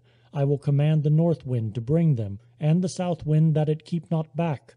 And then in Jerusalem there shall be great lamentation, not the lamentation of mouths or of lips, but the lamentation of the heart. And they shall rend not their garments, but their hearts. Tribe by tribe they shall mourn, and then they shall look on him whom they have pierced. And they shall say, Why, O Lord, hast thou made us to err from thy way? The glory which our fathers blessed has for us been turned into shame. Chapter 53. Summary of the Prophecies. Though we could bring forward many other prophecies, we forbear, judging these sufficient for the persuasion of those who have ears to hear and understand, and considering also that those persons are able to see that we do not make mere assertions without being able to produce proof, like those fables that are told of the so-called sons of Jupiter. For with what reason should we believe of a crucified man that he is the firstborn of the unbegotten God, and himself will pass judgment on the whole human race, unless we had found testimonies concerning him published before he came and was born as man, and unless we saw that things had happened accordingly, the devastation of the land of the Jews, and men of every race persuaded by his teaching through the apostles and rejecting their old habits, in which, being deceived, they had their conversation, yea, seeing ourselves too, and knowing that the Christians from among the Gentiles are both more numerous and more true than those from among the Jews and Samaritans, for all the other human races are called Gentiles by the spirit of prophecy, but the Jewish and Samaritan races are called the tribe of Israel and the house of Jacob. And the prophecy in which it was predicted that there should be more believers from the Gentiles than from the Jews and Samaritans, we will produce. It ran thus: Rejoice, O barren, thou that dost not bear, break forth and shout, thou that dost not travail, because many more are the children of the desolate than of her that hath an husband. For all the Gentiles were desolate of the true God, serving the works of their hands. But the Jews and Samaritans, having the word of God delivered to them by the prophets, and always expecting the Christ, did not recognize him when he came, except some few, of whom the spirit of prophecy by Isaiah had predicted that they should be saved. He spoke as from their person: Except the Lord had left us a seed, we should have been as Sodom and Gomorrah. For Sodom and Gomorrah are related by Moses to have been cities of ungodly men, which God burned with fire and brimstone and overthrew, no one of their inhabitants being saved except a certain stranger, a Chaldean by birth, whose name was Lot, with whom also his daughters were rescued. And those who care may yet see their whole country desolate and burned, and remaining barren. And to show how those from among the Gentiles were foretold as more true and more believing, we will cite what was said by Isaiah the prophet, for he spoke as follows: Israel is uncircumcised in heart, but the Gentiles are uncircumcised in the flesh. So many things therefore as these, when they are seen with the eye, are enough to produce conviction and belief in those who embrace the truth, and are not bigoted in their opinions, nor are governed by their passions. Chapter 54. Origin of Heathen Mythology. But those who hand down the myths which the poets have made adduce no proof to the youths who learn them, and we proceed to demonstrate that they have been uttered by the influence of the wicked demons, to deceive and lead astray the human race. For having heard it proclaimed through the prophets that the Christ was to come, and that the ungodly among men were to be punished by fire, they put forward many to be called sons of Jupiter, under the impression that they would be able to produce in men the idea that the things which were said with regard to Christ were mere marvelous tales, like the things which were said by the poets. And these things were said both among the Greeks and among all nations where they, the demons, heard the prophets foretelling that Christ would specially be believed in. But that in hearing what was said by the prophets they did not accurately understand it, but imitated what was said of our Christ, like men who are in error, we will make plain. The prophet Moses, then, was, as we have already said, older than all writers, and by him, as we have also said before, it was thus predicted: There shall not fail a prince from Judah, nor a lawgiver from between his feet, until he come for whom it is reserved, and he shall be the desire of the Gentiles, binding his foal to the vine, washing his robe in the blood of the grape. The devils, accordingly, when they heard these prophetic words, said that Bacchus was the son of Jupiter, and gave out that he was the discoverer of the vine, and they number wine, or the ass, among his mysteries. And they taught that, having been torn in pieces, he ascended into heaven. And because in the prophecy of Moses it had not been expressly intimated whether he who was to come was the Son of God, and whether he would, riding on the foal, remain on earth or ascend into heaven. And because the name of foal could mean either the foal of an ass or the foal of a horse, they, not knowing whether he who was foretold would bring the foal of an ass or of a horse, as the sign of his coming, nor whether he was the Son of God, as we said above, or of man, they gave out that Bellerophon, a man born of man, himself ascended to heaven on his horse Pegasus.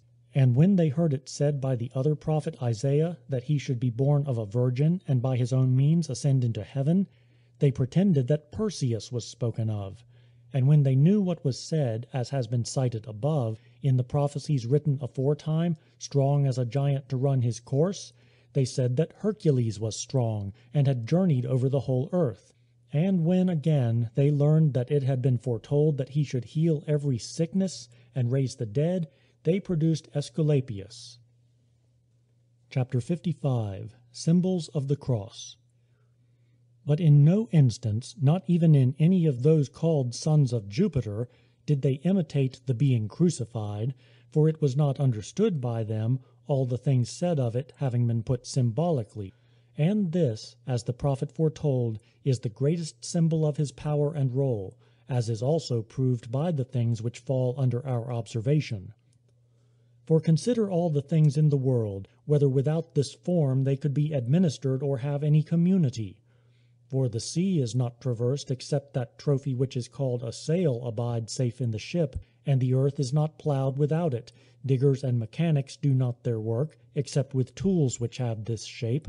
And the human form differs from that of the irrational animals in nothing else than in its being erect and having the hands extended, and having on the face extending from the forehead what is called the nose, through which there is respiration for the living creature, and this shows no other form than that of the cross. And so it was said by the prophet, the breath before our face is the Lord Christ. And the power of this form is shown by your own symbols on what are called vexilla, banners, and trophies, with which all your state possessions are made, using these as the insignia of your power and government, even though you do so unwittingly. And with this form you consecrate the images of your emperors when they die, and you name them gods by inscriptions. Since therefore we have urged you both by reason and by an evident form, and to the utmost of our ability, we know that now we are blameless even though you disbelieve, for our part is done and finished. Chapter 56. The demons still mislead men. But the evil spirits were not satisfied with saying, before Christ's appearance, that those who were said to be sons of Jupiter were born of him, but after he had appeared and been born among men, and when they learned how he had been foretold by the prophets, and knew that he should be believed on and looked for by every nation, they again, as was said above, put forward other men, the Samaritans, Simon and Menander, who did many mighty works by magic, and deceived many, and still keep them deceived. For even among yourselves, as we said before, Simon was in the royal city Rome in the reign of Claudius Caesar, and so greatly astonished the sacred senate and the people of the Romans, that he was considered a god, and honored, like the others whom you honor as gods, with a statue. Wherefore we pray that the sacred senate and your people may, along with yourselves, be arbiters of this our memorial, in order that if any one be entangled by that man's doctrines, he may learn the truth, and so be able to escape error. And as for the statue, if you please, destroy it. Chapter 57. And cause persecution. Nor can the devils persuade men that there will be no conflagration for the punishment of the wicked, as they were unable to effect that Christ should be hidden after he came. But this only can they effect, that they who live irrationally, and were brought up licentiously in wicked customs, and are prejudiced in their own opinions, should kill and hate us, whom we not only do not hate, but, as is proved, pity and endeavor to lead to repentance. For we do not fear death, since it is acknowledged that we must surely die, and there is nothing new, but all things continue the same in this administration of things, and if satiety overtakes those who enjoy even 1 year of these things, they ought to give heed to our doctrines, that they may live eternally free both from suffering and from want. But if they believe that there is nothing after death, but declare that those who die pass into insensibility, then they become our benefactors when they set us free from sufferings and necessities of this life, and prove themselves to be wicked, and inhuman, and bigoted. For they kill us with no intention of delivering us, but cut us off that we may be deprived of life and pleasure. Chapter 58. And raise up heretics. And, as we said before, the devils put forward Marcion of Pontus, who is even now teaching men to deny that God is the maker of all things in heaven and on earth, and that the Christ predicted by the prophets is his Son, and preaches another God besides the Creator of all, and likewise another Son. And this man many have believed, as if he alone knew the truth, and laugh at us, though they have no proof of what they say, but are carried away irrationally as lambs by a wolf, and become the prey of atheistical doctrines and of devils.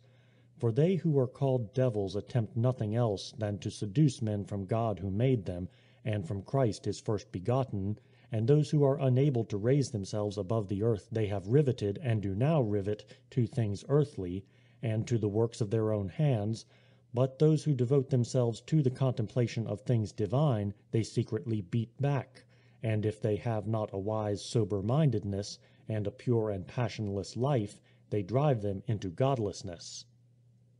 Chapter 59. Plato's Obligation to Moses.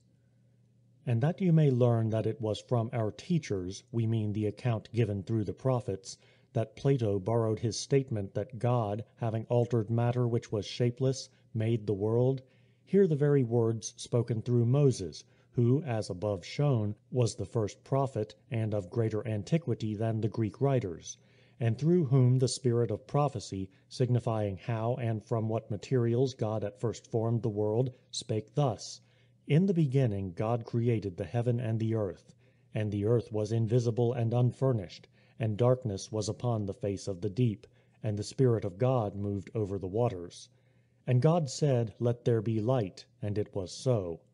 So that both Plato and they who agree with him and we ourselves have learned, and you also can be convinced, that by the word of God the whole world was made out of the substance spoken of before by Moses, and that which the poets call Erebus, we know was spoken of formerly by Moses. Chapter 60. Plato's Doctrine of the Cross.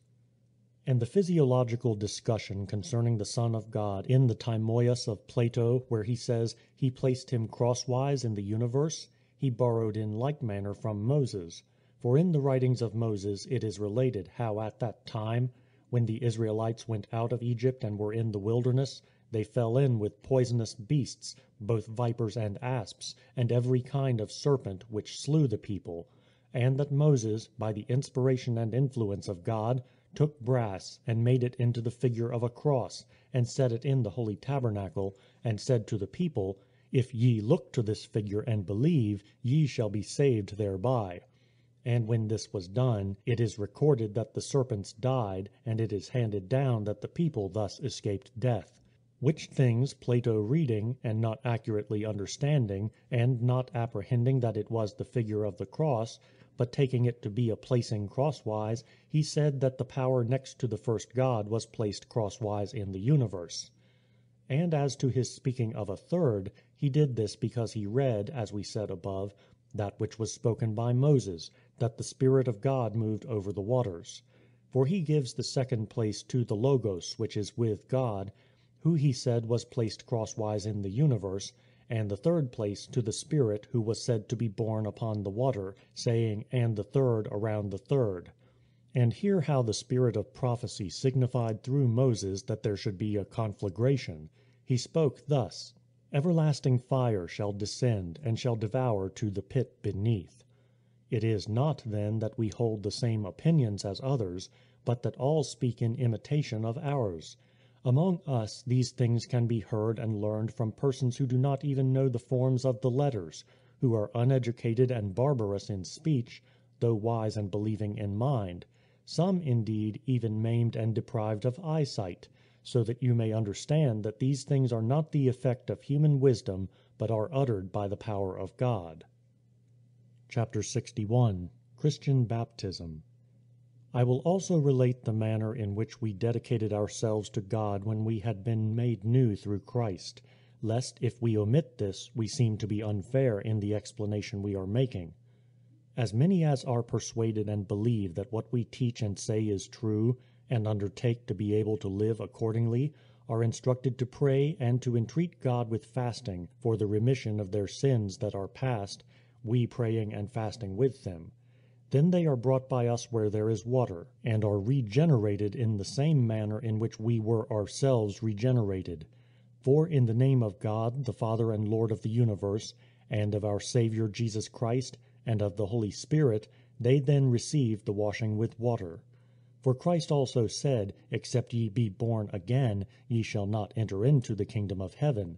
Now that it is impossible for those who have once been born to enter into their mothers' wombs is manifest to all, and how those who have sinned and repent shall escape their sins is declared by Esaias the prophet, as I wrote above. He thus speaks, Wash you, make you clean, put away the evil of your doings from your souls, learn to do well, judge the fatherless and plead for the widow, and come and let us reason together, saith the Lord. And though your sins be as scarlet, I will make them white like wool. And though they be as crimson, I will make them white as snow. But if ye refuse and rebel, the sword shall devour you, for the mouth of the Lord hath spoken it. And for this right we have learned from the apostles this reason. Since at our birth we were born without our own knowledge or choice, by our parents coming together, and were brought up in bad habits and wicked training, in order that we may not remain the children of necessity and of ignorance, but may become the children of choice and knowledge, and may obtain in the water the remission of sins formerly committed, there is pronounced over him who chooses to be born again, and has repented of his sins, the name of God the Father and Lord of the universe. He who leads to the laver the person that is to be washed, calling him by this name alone. For no one can utter the name of the ineffable God, and if anyone dare to say that there is a name, he raves with a hopeless madness. And this washing is called illumination, because they who learn these things are illuminated in their understandings. And in the name of Jesus Christ, who was crucified under Pontius Pilate, and in the name of the Holy Ghost, who through the prophets foretold all things about Jesus, he who is illuminated is washed. Chapter 62. Its imitation by demons. And the devils, indeed, having heard this washing published by the prophet, instigated those who enter their temples, and are about to approach them with libations and burnt offerings, also to sprinkle themselves. And they cause them also to wash themselves entirely, as they depart from the sacrifice, before they enter into the shrines in which their images are set.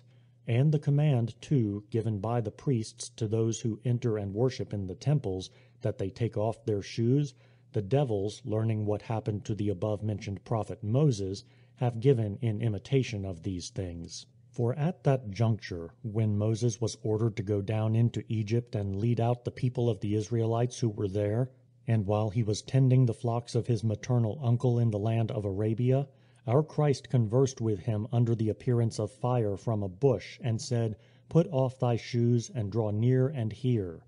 And he, when he had put off his shoes and drawn near, heard that he was to go down into Egypt and lead out the people of the Israelites there, and he received mighty power from Christ, who spoke to him in the appearance of fire, and went down and led out the people, having done great and marvelous things, which, if you desire to know, you will learn them accurately from his writings.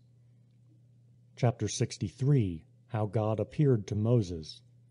And all the Jews even now teach that the nameless God spake to Moses, whence the spirit of prophecy, accusing them by Isaiah the prophet mentioned above, said, The ox knoweth his owner, and the ass his master's crib, but Israel doth not know me, and my people do not understand. And Jesus the Christ, because the Jews knew not what the Father was, and what the Son, in like manner accused them, and himself said, No one knoweth the Father but the Son, nor the Son but the Father, and they to whom the Son revealeth him. Now the Word of God is his Son, as we have before said, and he is called angel and apostle, for he declares whatever we ought to know, and is sent forth to declare whatever is revealed, as our Lord himself says, He that heareth me heareth him that sent me. From the writings of Moses also this will be manifest, for thus it is written in them. And the angel of God spake to Moses in a flame of fire out of the bush, and said, I am that I am, the God of Abraham, the God of Isaac, the God of Jacob, the God of thy fathers. Go down into Egypt, and bring forth my people. And if you wish to learn what follows, you can do so from the same writings, for it is impossible to relate the whole here. But so much is written for the sake of proving that Jesus the Christ is the Son of God and his apostle, being of old the Word, and appearing sometimes in the form of fire, and sometimes in the likeness of angels, but now, by the will of God, having become man for the human race, he endured all the sufferings which the devils instigated the senseless Jews to inflict upon him, who, though they have it expressly affirmed in the writings of Moses, and the angel of God spake to Moses in a flame of fire in a bush, and said, I am that I am, the God of Abraham, and the God of Isaac, and the God of Jacob, yet maintain that he who said this was the Father and Creator of the universe. Whence also the spirit of prophecy rebukes them, and says, Israel doth not know me, my people have not understood me. And again Jesus, as we have already shown, while he was with them, said, No one knoweth the Father but the Son, nor the Son but the Father, and those to whom the Son will reveal him. The Jews, accordingly, being throughout of opinion that it was the Father of the universe who spake to Moses, though he who spake to him was indeed the Son of God, who is called both angel and apostle, are justly charged, both by the spirit of prophecy and by Christ himself, with knowing neither the Father nor the Son. For they who affirm that the Son is the Father are proved neither to have become acquainted with the Father, nor to know that the Father of the universe has a Son, who also, being the first begotten Word of God, is even God. And of old he appeared in the shape of fire and in the likeness of an angel to Moses and to the other prophets, but now in the times of your reign, having, as we before said, become man by a virgin, according to the counsel of the Father, for the salvation of those who believe on him, he endured both to be set at naught and to suffer, that by dying and rising again he might conquer death.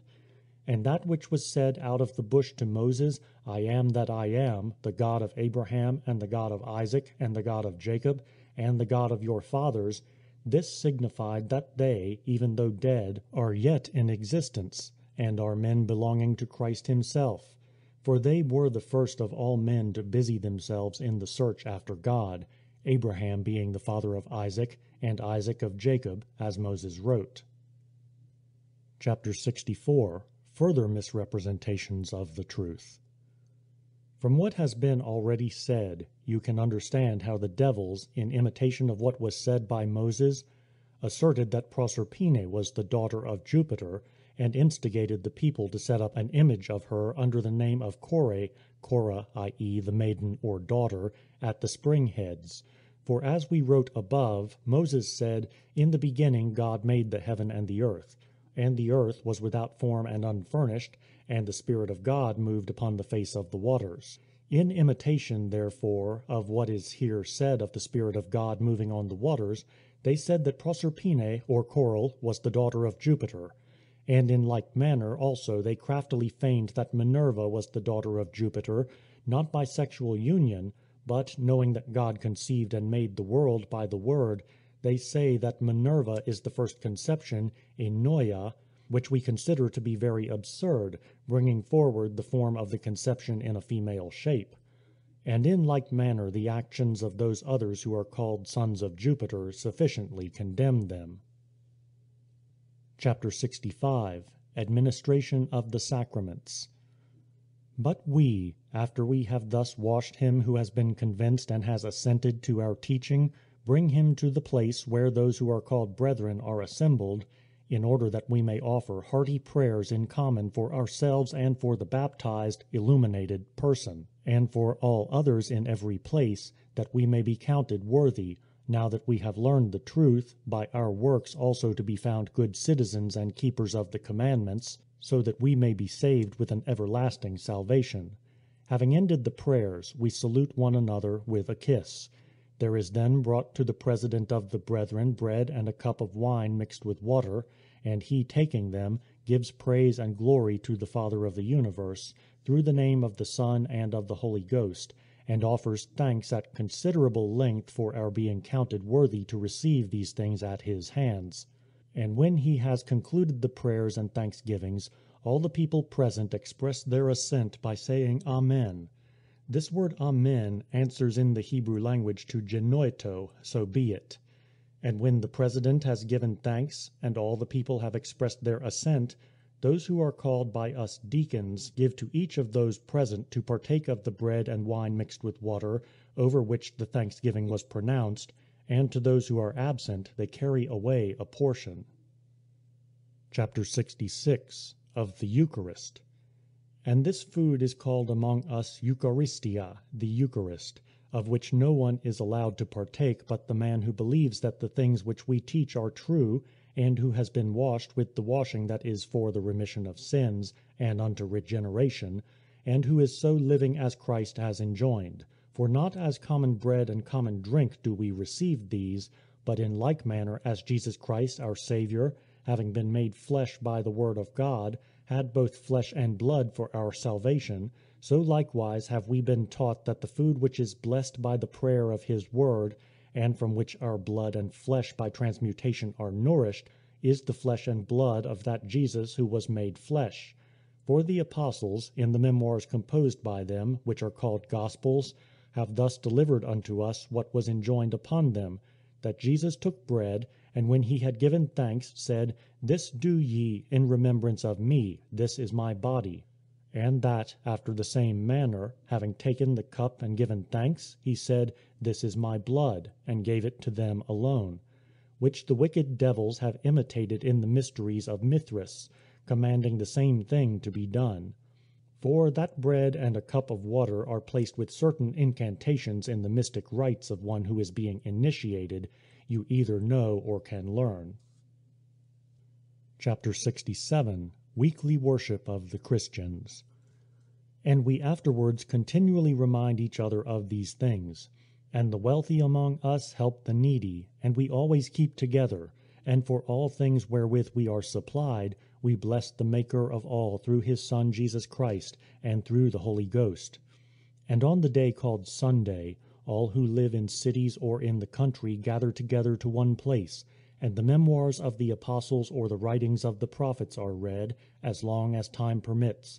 Then, when the reader has ceased, the president verbally instructs and exhorts to the imitation of these good things. Then we all rise together and pray, and as we before said, when our prayer is ended, bread and wine and water are brought, and the president in like manner offers prayers and thanksgivings, according to his ability, and the people assent, saying Amen. And there is a distribution to each, and a participation of that over which thanks have been given, and to those who are absent a portion is sent by the deacons. And they who are well-to-do and willing give what each thinks fit, and what is collected is deposited with the president, who succors the orphans and widows and those who, through sickness or any other cause, are in want, and those who are in bonds and the strangers sojourning among us, and in a word takes care of all who are in need. But Sunday is the day on which we all hold our common assembly, because it is the first day on which God, having wrought a change in the darkness and matter, made the world. And Jesus Christ our Saviour on the same day rose from the dead. For he was crucified on the day before that of Saturn, Saturday, and on the day after that of Saturn, which is the day of the sun, having appeared to his apostles and disciples, he taught them these things, which we have submitted to you also for your consideration. Chapter 68. Conclusion. And if these things seem to you to be reasonable and true, honor them. But if they seem nonsensical, despise them as nonsense, and do not decree death against those who have done no wrong, as you would against enemies. For we forewarn you that you shall not escape the coming judgment of God, if you continue in your injustice. And we ourselves will invite you to do that which is pleasing to God. And though from the letter of the greatest and most illustrious Emperor Adrian, your father, We could demand that you order judgment to be given as we have desired, yet we have made this appeal and explanation, not on the ground of Adrian's decision, but because we know that what we ask is just. And we have subjoined the copy of Adrian's epistle, so that you may know that we are speaking truly about this, and the following is the copy. Epistle of Adrian in behalf of the Christians. I have received the letter addressed to me by your predecessor Cyrenius Granianus, a most illustrious man, and this communication I am unwilling to pass over in silence, lest innocent persons be disturbed, and occasion be given to the informers for practicing villainy. Accordingly, if the inhabitants of your province will so far sustain this petition of theirs as to accuse the Christians in some court of law, I do not prohibit them from doing so. But I will not suffer them to make use of mere entreaties and outcries, for it is far more just, if any one desires to make an accusation, that you give judgment upon it. If, therefore, any one makes the accusation, and furnishes proof that the said men do anything contrary to the laws, you shall adjudge punishments in proportion to the offences, and this by Hercules you shall give special heed to, that if any man shall, through mere calumny, bring an accusation against any of these persons, you shall award to him more severe punishments in proportion to his wickedness. Epistle of Antoninus to the Common Assembly of Asia. The Emperor Caesar Titus Aelius Adrianus Antoninus Augustus Pius, Supreme Pontiff, in the 15th year of his tribuneship, consul for the 3rd time, Father of the Fatherland, to the Common Assembly of Asia, greeting. I should have thought that the gods themselves would see to it that such offenders should not escape, for if they had the power, they themselves would much rather punish those who refuse to worship them. But it is you who bring trouble on these persons, and accuse as the opinion of atheists that which they hold, and lay to their charge certain other things which we are unable to prove. But it would be advantageous to them that they should be thought to die for that of which they are accused, and they conquer you by being lavish of their lives rather than yield that obedience which you require of them. And regarding the earthquakes which have already happened and are now occurring, it is not seemly that you remind us of them, losing heart whenever they occur, and thus set your conduct in contrast with that of these men, for they have much greater confidence towards God than you yourselves have. And you, indeed, seem at times to ignore the gods, and you neglect the temples, and make no recognition of the worship of God. And hence you are jealous of those who do serve him, and persecute them to the death. Concerning such persons, some others also of the governors of provinces wrote to my most divine Father, to whom he replied that they should not at all disturb such persons, unless they were found to be attempting anything against the Roman government. And to myself many have sent intimations regarding such persons, to whom I also replied in pursuance of my Father's judgment. But if any one has a matter to bring against any person of this class, merely as such a person, let the accused be acquitted of the charge, even though he should be found to be such an one, but let the accuser be amenable to justice. Epistle of Marcus Aurelius to the Senate, in which he testifies that the Christians were the cause of his victory. The Emperor Caesar Marcus Aurelius Antoninus, Germanicus, Parthicus, Sarmaticus, to the people of Rome and to the sacred Senate, greeting. I explained to you my grand design, and what advantages I gained on the confines of Germany, with much labor and suffering, in consequence of the circumstance that I was surrounded by the enemy, I myself being shut up in Carnuntum by 74 cohorts, 9 miles off. And the enemy being at hand, the scouts pointed out to us, and our general Pompeianus showed us that there was close on us a mass of a mixed multitude of 977,000 men, which indeed we saw, and I was shut up by this vast host, having with me only a battalion composed of the 1st, 10th, double, and marine legions. Having then examined my own position and my host with respect to the vast mass of barbarians and of the enemy, I quickly betook myself to prayer to the gods of my country. But being disregarded by them, I summoned those who among us go by the name of Christians. And having made inquiry, I discovered a great number and vast host of them, and raged against them, which was by no means becoming, for afterwards I learned their power. Wherefore they began the battle, not by preparing weapons, nor arms, nor bugles, for such preparation is hateful to them, on account of the God they bear about in their conscience. Therefore it is probable that those whom we suppose to be atheists have God as their ruling power entrenched in their conscience. For having cast themselves on the ground, they prayed not only for me, but also for the whole army as it stood, that they might be delivered from the present thirst and famine. For during 5 days we had got no water, because there was none, for we were in the heart of Germany and in the enemy's territory. And simultaneously with their casting themselves on the ground and praying to God, a God of whom I am ignorant, water poured from heaven, upon us most refreshingly cool, but upon the enemies of Rome a withering hail. And immediately we recognized the presence of God following on the prayer, a God unconquerable and indestructible. Founding upon this, then, let us pardon such as are Christians, lest they pray for and obtain such a weapon against ourselves. And I counsel that no such person be accused on the ground of his being a Christian. But if any one be found laying to the charge of a Christian that he is a Christian, I desire that it be made manifest that he who is accused as a Christian, and acknowledges that he is one, is accused of nothing else than only this, that he is a Christian, but that he who arraigns him be burned alive. And I further desire that he who is entrusted with the government of the province shall not compel the Christian who confesses and certifies such a matter to retract, neither shall he commit him. And I desire that these things be confirmed by a decree of the Senate, and I command this my edict to be published in the Forum of Trajan, in order that it may be read. The prefect Vitrasius Pollio will see that it be transmitted to all the provinces round about, and that no one who wishes to make use of or to possess it be hindered from obtaining a copy from the document I now publish. If you enjoyed this recording, please support our channel by subscribing, liking, and sharing our content. We would also be happy to receive any comments or feedback below.